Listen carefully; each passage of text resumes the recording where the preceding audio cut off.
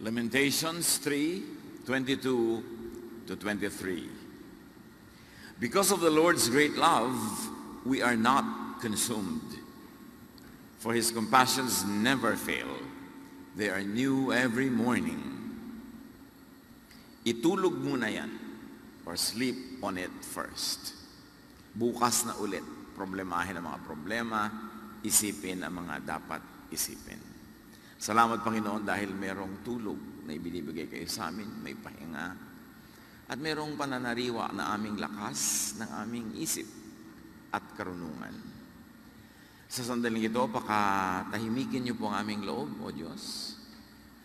Payapain niyo po kami, paginhawahin ang aming pakiramdam, at turuan niyo kami magtuon ng pansin sa special na message niyo para sa amin, sa bawat isa. Nang may baunin kami sa buhay na karunungan na ngayon ay ibibigay niyo sa amin. Lead us, teach us, be the preacher. We seek you, Father, in the name of your Son, Jesus our Lord, our Savior and our friend. Itulog muna yan.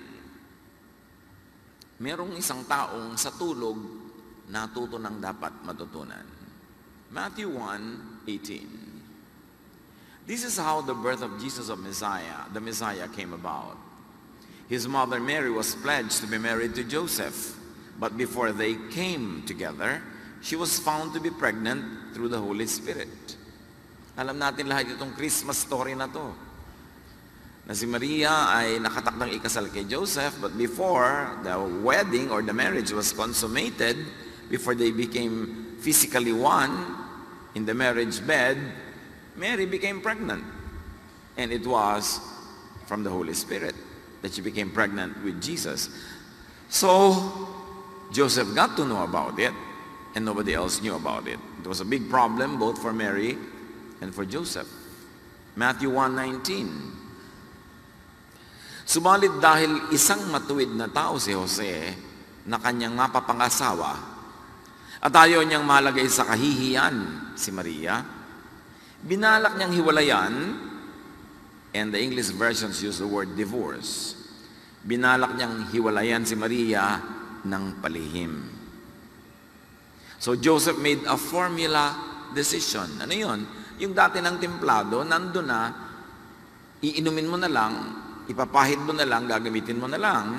Ang formula decision ng mga lalaki noon, pagka ang yung papangasawa ay biglang nagdadalang tao na hindi ikaw ang ama, hiwalay.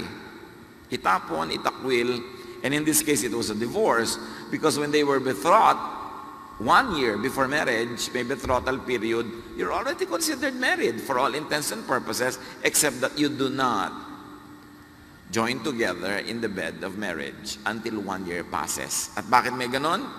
Kasi gustong tiyakin ng mga angka ng lalaki na ang babaeng napapangasawa ng kanilang kamag-anak na lalaki ay walang dalang anak ng iba sa kanya. Kaya 1 taon after the betrothal, binabantayan yung babae na yon. Halos ay hindi siya bitawan ng tingin. At pag 1 taon ang lumipas na hindi naman pala siya buntis, tuloy ang consummation of the marriage. And it was during that very crucial betrothal period, observation period, na biglang nagdadalang tao pala si Maria. So, Joseph makes a formula decision. Hindi na itutuloy ang kasalan, i-divorce na kita.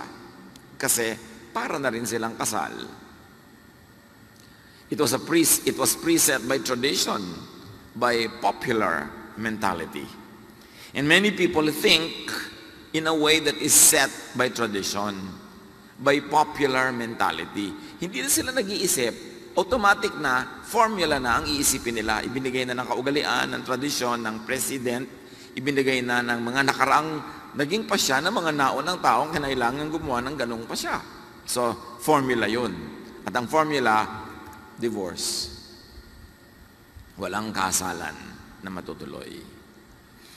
Matthew 1:20. Ngunit, habang pinag-iisipan ito ni Jose, nagpakita sa kanya sa panaginip ang isang anghel ng Panginoon.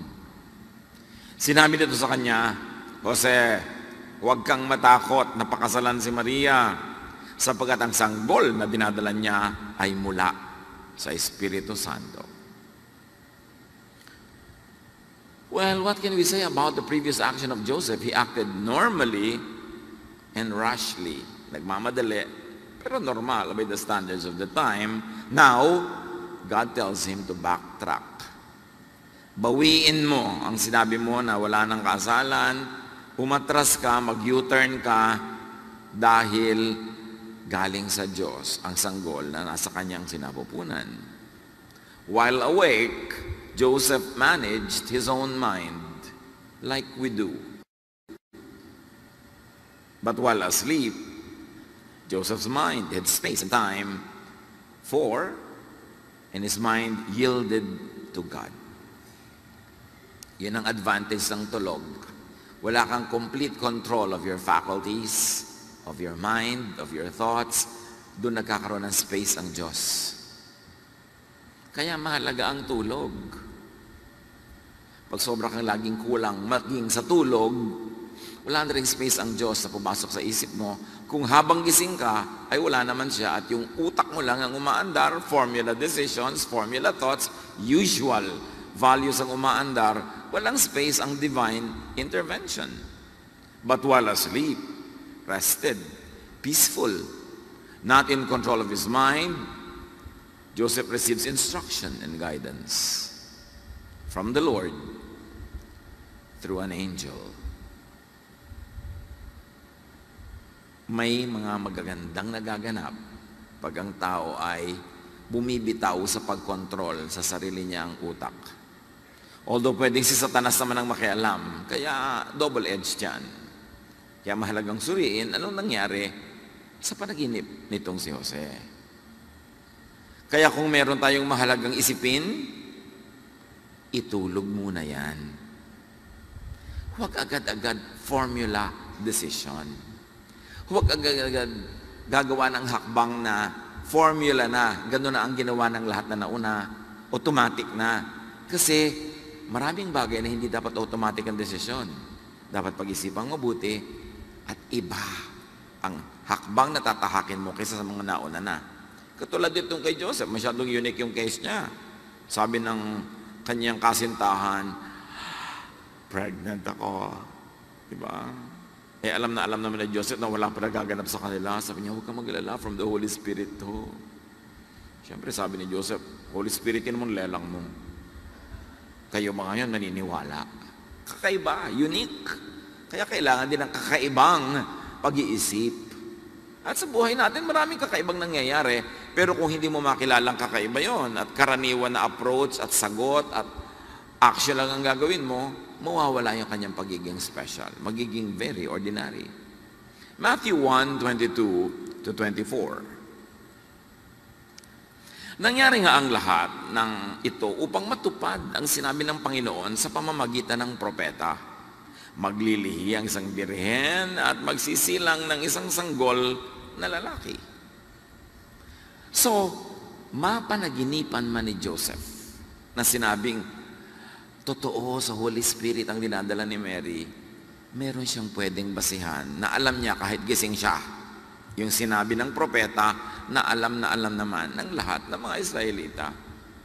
So pag sa panaginip mo ay nakakita ka ng isang guidance na masyadong kakaiba, tapos wala naman siyang reference, wala naman siyang suporta sa alam mo paggising ka sa common knowledge, magduda ka rin doon. Ito, kakaiba yung ibinigay sa kanyang payo, kakaiba ang desisyon gagawin niya, pero hindi naman totally different and new, kasi meron ng matandang verse na pwedeng pagbasihan na, ay, oo nga pala, mangyayari ito. At hindi ko lang inaasahan na kay Maria at sa buhay ko mangyayari, pero may dati nang sinabing mangyayari ito. So pagka meron tayong napanaginipan na sobrang weird at wala namang reference sa tunay na buhay, walang reference sa biology, sa history, sa sociology, magduda ka rin kung reliable nga ba yung panaginip mo or not. Hindi naman lahat ng panaginip galing sa Diyos. Pero ito, may reference sa pwedeng pagbatayan na maniniwala ako sa sinabi ng panaginip ko kasi may verse naman na paggising ako, alam ko na nandun yun. Meron talagang babaeng maglilihi at magsisilang ng isang sanggol galing sa Diyos. Nang magising si Jose, sinunod niya ang utos ng anghel ng Panginoon at pinakasalan niya si Maria. This revelation and guidance is supported by a known verse, as we have said, Isaiah 7:14. Therefore the Lord himself will give you a sign. The virgin will conceive and give birth to a son. So, sabihin naman ng panaginip kay Joseph na, totoo yun, maniwala ka, galing yan sa Holy Spirit. Sabi niya, ay, nung magising siya, oo nga, may Isaiah 7:14 naman na kahit gising ako, hindi ito panaginip. It's a fact. So yung desisyon, base sa panaginip, may pwedeng kapitan na karunungan na base sa pagiging gising at mulat. So, ang lesson dito mga kapatid, huwag ding maniwala sa bawat panaginip na lang. Validate dreams and thoughts and ideas, advice, etc., with scripture, with established knowledge. Kasi pwede may mapanaginipan ka na guni-guni mo lang pala o di ka lang naligo. O marami ka lang alalahanin, sumingit sa utak mo habang ikaw ay natutulog. Informed understanding, interpretation, application, and knowledge is all important. Kailangan ng tao, hindi lang nananaginip, marunong din siya pagising. Para hindi siya madaya ng mga panaginip na huwad at wala naman palang katumbas sa totoong buhay. Kaya huwag ding basta-basta maniniwala at sumusunod sa mga kahit ano na lang na panaginip, lalo na kung unreasonable yung pupuntahan ng buhay mo dahil naniwala ka sa panaginip. Alam mo, napanaginipan mong sunugin mo ang iyong biyanan. So, wow, panaginip ito. Si Joseph ka, nanaginip chance ko na. Pero, mayroon bang ganon? May alam ba tayo na verse na nagsasabing gawin mo ngayon? May alam ba tayo sa common knowledge na pwede mong pagbatayan na tama yung panaginip mo? So magdududa ka rin sa panaginip mo kung masyadong weird.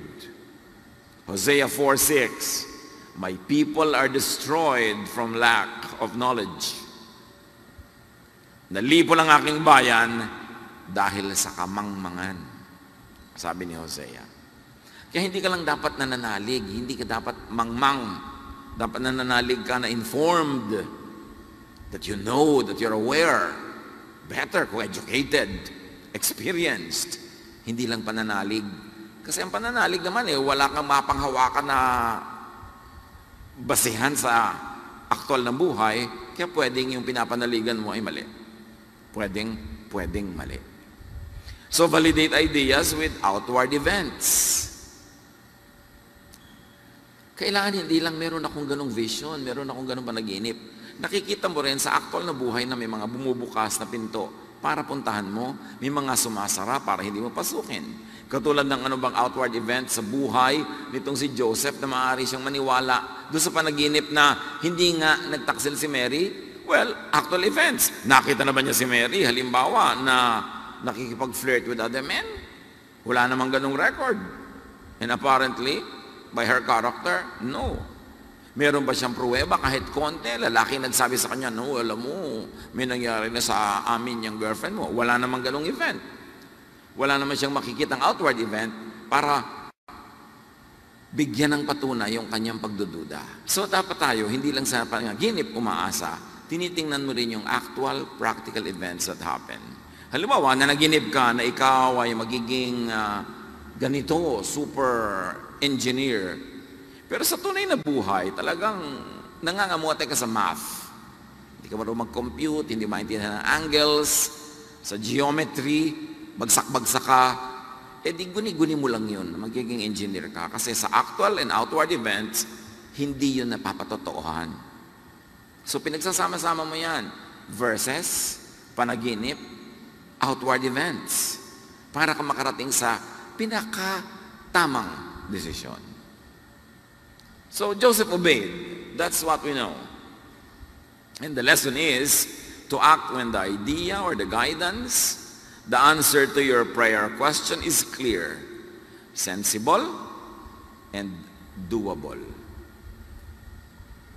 Merong isang nanay na naginip, i-donate ang lahat ng kanilang pera, halimbawa sa isang gawain.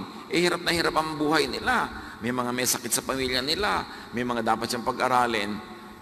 Ipapapanaginip ba sa iyo ng Diyos yun? Nalipulin mo ang lahat ng kabuhayan nyo, i-donate mo sa something, tapos lahat kayo nakatunganga, gutom, may sakit. Hindi naman yata consistent yon sa karakter ng Diyos.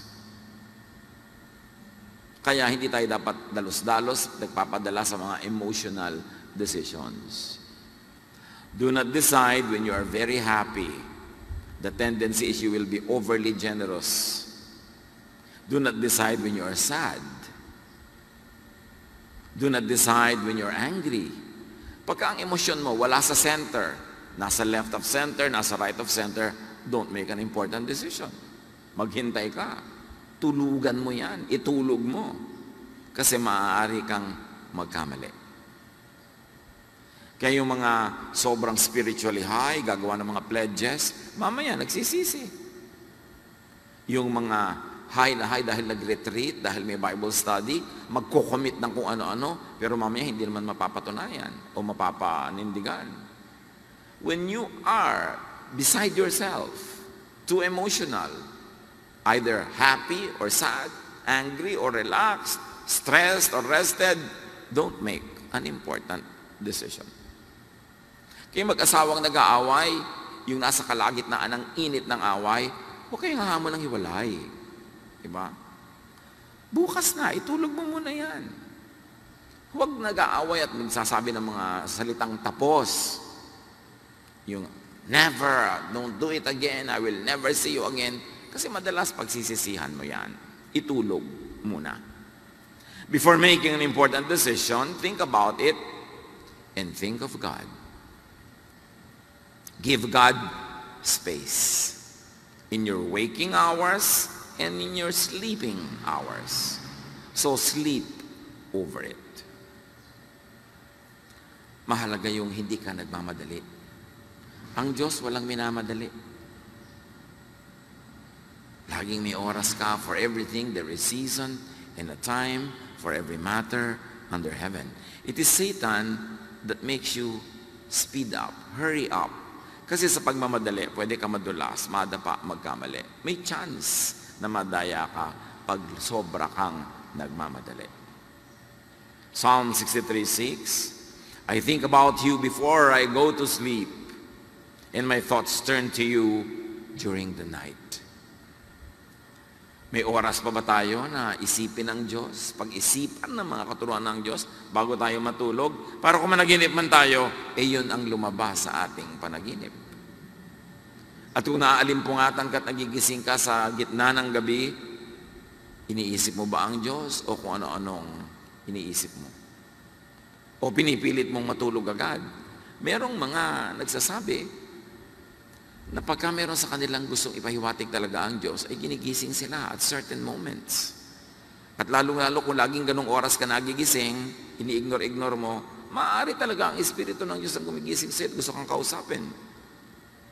Kaya ang sabi nga ng isang poster, instead of counting sheep, why don't you talk with the shepherd? Pagka hindi ka makatulog. Hindi naman laging problema yung hindi makatulog Kung Diyos nga ang gumigising sa'yo, di sarap, ang ganda. May sasabihin siya sa'yo. So just before sleeping, what do you listen to? What do you watch? What do you read? What do you discuss if there's somebody to discuss with?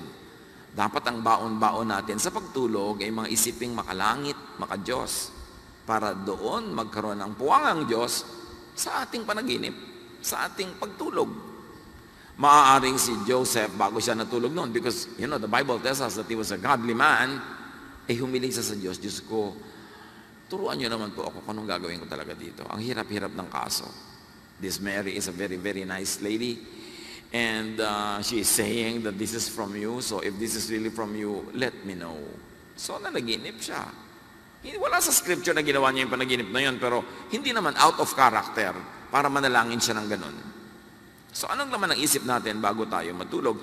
And what do you think about while awake? Just before you go to sleep, could play in your mind while you sleep.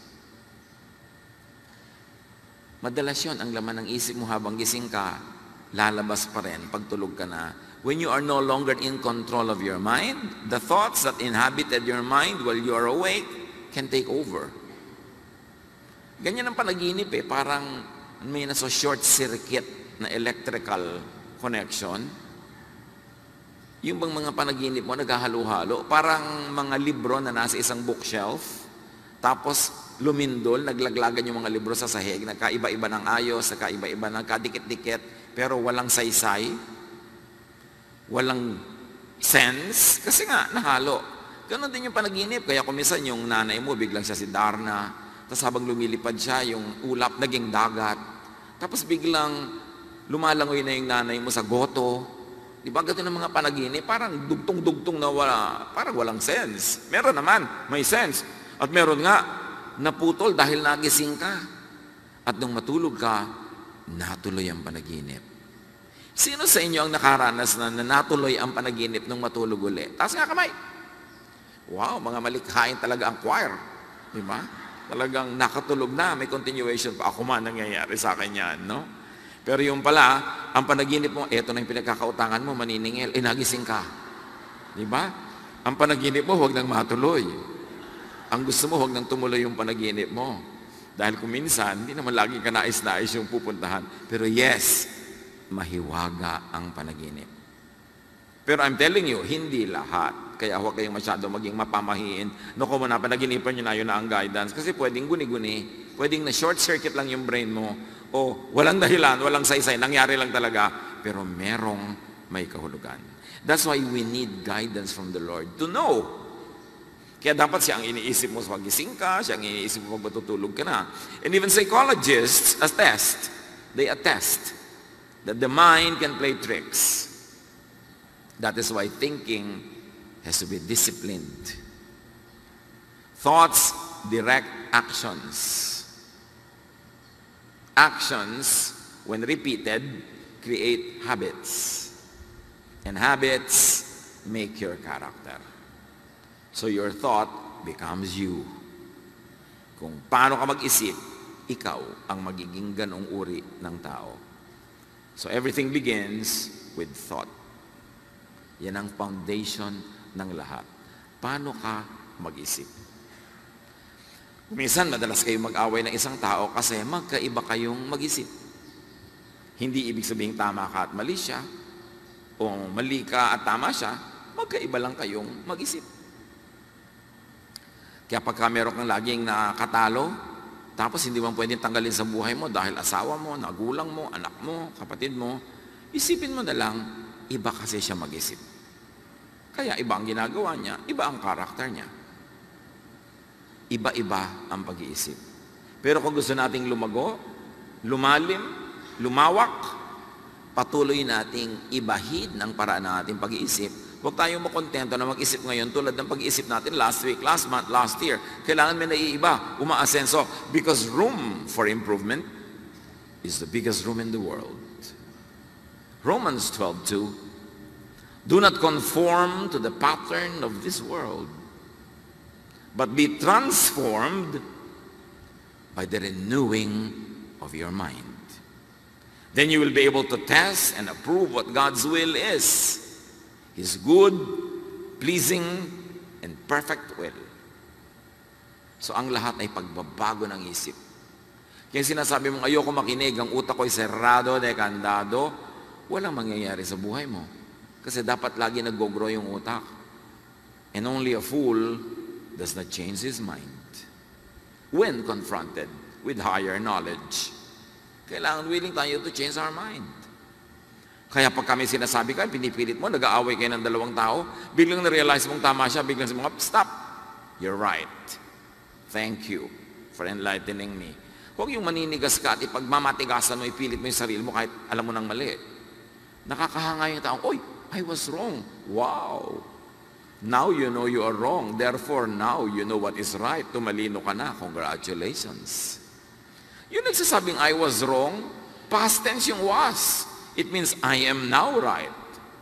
Congratulations yun. Magandang graduation yun from wrong to right. Hindi nakakahiya, hindi maling i-admit that you were wrong because it means that now you're enlightened and you know better. Now, to discern God's will, do not think like all others.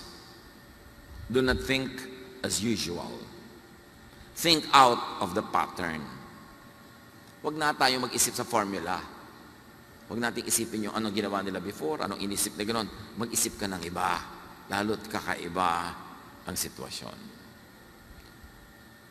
What you think about while awake could also emerge as random and meaningless dreams. So hindi lahat ng dreams sineseryoso at pinapatulan. Dreams could be shaped, affected by your fears or hopes or wishes that become illusions. So beware of your passions, because your passions can come out as dreams. And you might think it is from God, samantalang meron namang passions na misguided. You will notice that intensely religious people dream a lot. Not necessarily because God speaks to them. They are just intensely involved in their thoughts. Yung mga sobrang deboto, sobrang religyoso, sobrang saradong-sarado ang iniisip, focus na focus, tuon na tuon, madalas yan managinip. Hindi nyo kailangan laging paniwalaan ang panaginip ng mga religyoso. Very often, it is because their waking moments are filled with obsessive thoughts. They always see visions. They always hear voices. You don't need to always believe. Lalo yung mga deboto sa kanilang pananalig, devoid of objectivity, devoid of intelligent thinking, preset na ang kanilang mga decisions at mga beliefs, you don't always need to believe at once. Some intensely religious persons could actually be psychiatric cases. Many intensely religious people see psychiatrists. It's a fact. Kasi nga, masyadong imbalance ang paraan ng pag-iisip nila. Sold na sold sila. Kaya kung may mga reliyosong tao na walang iniisip kung the end of the world, nakikita niya nga sa mami na kinakain niya ang mga ulap na nakakawi at dumadaan si Jesus. Mami yan ah! Ano naging ulap? Kasi lagi yan na naman ang utak mo. Yung mga sobrang lagi nag-iisip tungkol kay Satanas, pati ang mga nakabudbud na mga latik sa ibabaw ng bibingka, mukha ni Satanas ang nakikita nila. Pag may mga taong laging nakikita ang Diyos, laging nakikita si Satanas, laging nakikita ang impyerno o langit, medyo magduda kayo. So mo sister, nainom mo ba ang gamot mo kanina? May imbalance ka na naman, ha? Nakakakita ka na naman ng diablo sa kisame. Kaya lagi ang bunga na sa kanila, fear. Kung galing ba yan sa Diyos, fear? Ang sabi lagi ni Jesus, fear not. Diba? So yung takot, nananakot din. Napakaraming ganon. Kaya anong sabi ni Nora Honor? 1, 2, 3. Kita nyo, alam nyo yan. Walang himala!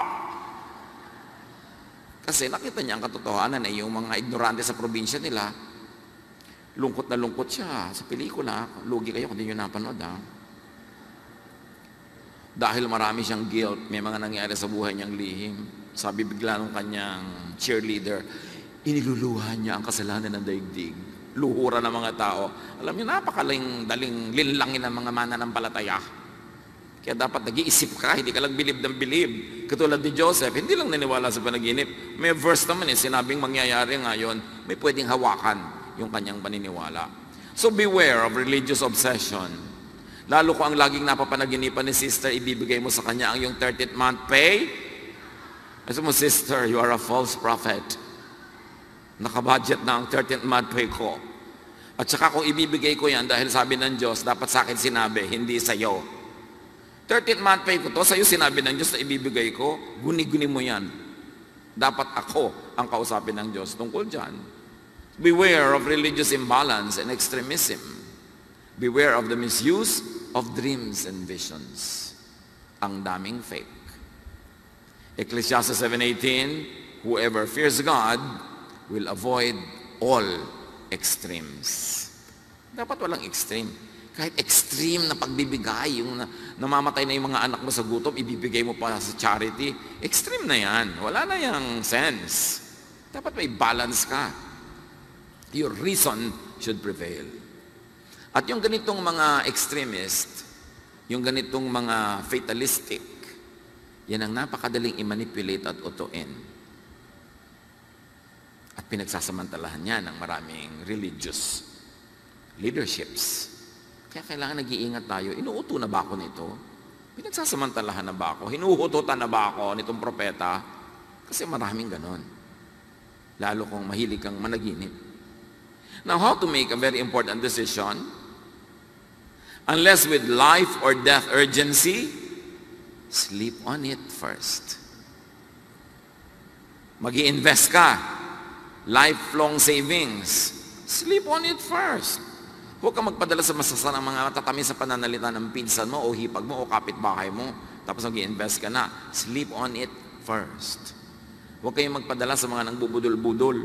Di ba? Marami nagkiklaim na budol-budol ako. Bakit ko nga ba na nag-withdraw ako sa bangko, binigay ko yung pera ko? Sabi nila, pag kami nakikipag-usap sa'yo, lalo hindi mo kilala, yung stranger, laging ang sagot mo, no.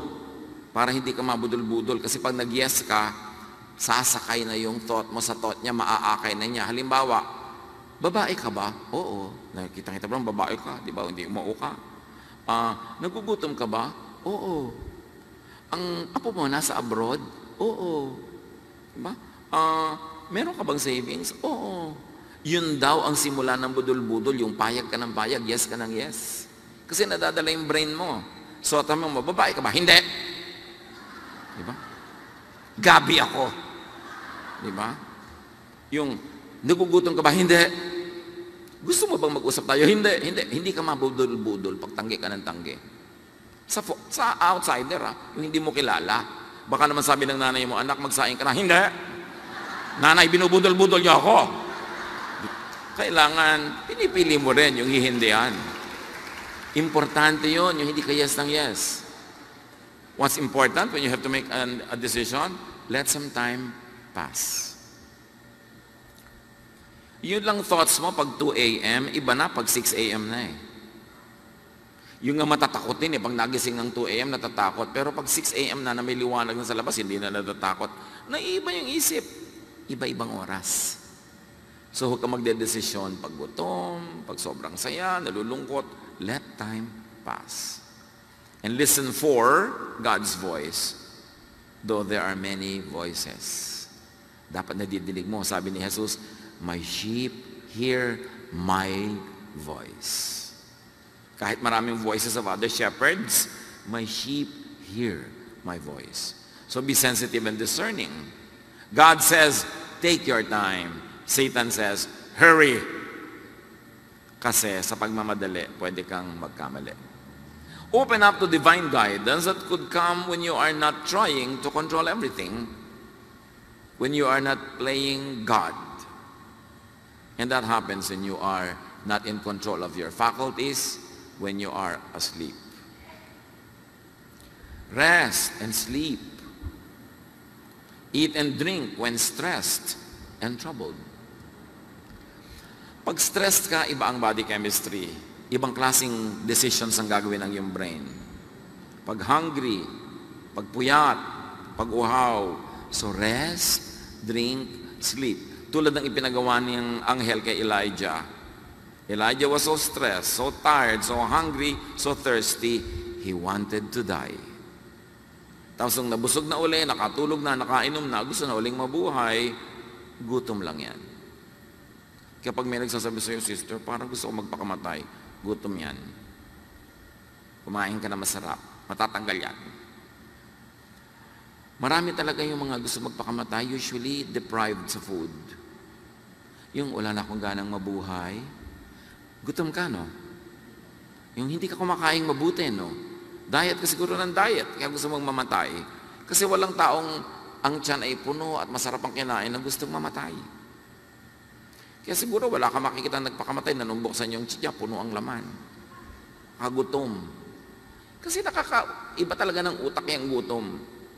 Kaya kung hindi ka mahilig kumain ng masarap, hindi ka mahilig uminom, obserbahan mo, baka hindi ka masyado interesado ring mabuhay. May correlation yun eh. Kaya importante, para yung mga tao na matagal sila sa sauna, yung napakainit na room or steam room, pag ang tagal-tagal na nila doon, nakakamatay yun. Pag ang tagal mo na, pwede ka mag-heart attack, pwede mag-increase ang blood pressure. Pag ang tagal mo na sa very hot sauna or steam room, yung katawan mo actually gusto nang matulog, ayaw nang umalis doon. Ang totoo, niloloko ka ng katawan mo na mamatay ka na. Bakit? Dumating ka sa point, tinawid mo yung lampas na sa healthy, yung heat na yan. So, dadalin ka na ng katawan mo and deceive yourself into wanting to die. Ganon din yung hindi kumakain ng matagal, gusto na kumisang mamatay. Ganon din yung mga nahihirapan, gusto ko nang mamatay. Kasi hirap na hirap, lumampas sila doon sa normal. Kaya kinokontrol mo yung pain, kinokontrol mo yung hunger, kinokontrol mo yung deprivation, even temperatures, because your mind can play tricks on you. Satan can manipulate you. Kaya dapat walang extreme. Extreme heat, extreme cold, extreme hunger, extreme aloneness, extreme anything. Anybody who fears God will avoid all extremes. Sabi ng Ecclesiastes. Meanwhile, whatever is happening inside your mind and outside of it, God knows. So seek God and depend on God. And this is where good old-fashioned meditation is important. Kailangan nating ibalik sa buhay natin, mga kapatid, yung quiet time, kung ito'y nawala. Yung bago ka matulog, may quiet time ka with the Lord. Yung pagkagising mo, hindi ka aandar agad, nagmamadali, may quiet time ka with the Lord. Kung papasok ka sa trabaho o sa school, may gagawin ka, mag-alarm ka 15 minutes before the real time na dapat ka maghanda para may oras ka with the Lord. And begin your day talking with God. Nawala na sa buhay natin yung pagninilay-nilay. Alam niyo yung mga matatanda, kaya maraming wisdom, kahit hindi naman lahat sila nag-school. Nung araw, lahat ng bahay may silyon, may rocking chair. Uupo din ang matanda, uugoy-ugoy. And even in our ancient pre-colonial rituals, the priests and the priestesses would sit on benches or mga duyan at uugoy-ugoy. Kasi sa kauugoy-ugoy, your body gets into the rhythm of a movement that releases your mind from attachment to the things around you. Nakakapagnilay-nilay ka, nakakapagbulay-bulay, at maraming karunungan ang pumapasok sa isip mo, not through formal instruction, but through spiritual revelation. Pero ngayon, wala nang oras-oras ang tao para magnilay-nilay, magbulay-bulay, mag-isip-isip. Kasi every empty second is filled with the cellphone. Kahit nga naglalakad, between steps, ilalabas pa yung phone. Pagsakay sa elevator, phone agad. Pag kami iniintay na sa bangko, naka-phone agad na ganun, wala nang pag-iisip ang tao ngayon. Tapos pag tinignan mo kung ano yung pinapanood, o ano yung game niya, o kung ano man yung kausap niya, konti naman yung may saysay. Napupuno ang utak ng mga bagay na hindi naman mahalaga. Nawawala ng space ang Diyos. Doing nothing while uncertain is better than doing something wrong. So mga kapatid, ito ang pakatandaan natin. Kung hindi kayo sure sa inyong gagawin, mas mabuti pa wala kayong gawin. Less damage. Kesa may bigla kayong gawin, kailangan nyo pang mag-backtrack. Tulad ni Joseph, kailangan pa niyang umatras, bawiin niya yung sinabi niyang wala ng kasalan, buti na lang, wala siya ibang pinagsabihan. Less damage. Pag hindi nyo alam, Pastor, hindi ko po alam kung anong gagawin ko sa anak ko. Eh di wala kang gawin, sister. Di mo pala alam eh. Nahimik ka. Tulog mo yan. Pray to God na ipakita niya sa iyo kung anong pinakamaganda mong gawin. Eh pero Pastor, talagang meron akong dapat gawin. Oo nga, pero alam mo ba kung ano? Hindi nga po. Eh sige, bahala ka. Barilin mo, gusto mo. Maglaslas ka, gusto mo? Hindi po. Ayun pala, hindi mo alam ang gagawin mo. Huwag mong gawin hanggang hindi clear.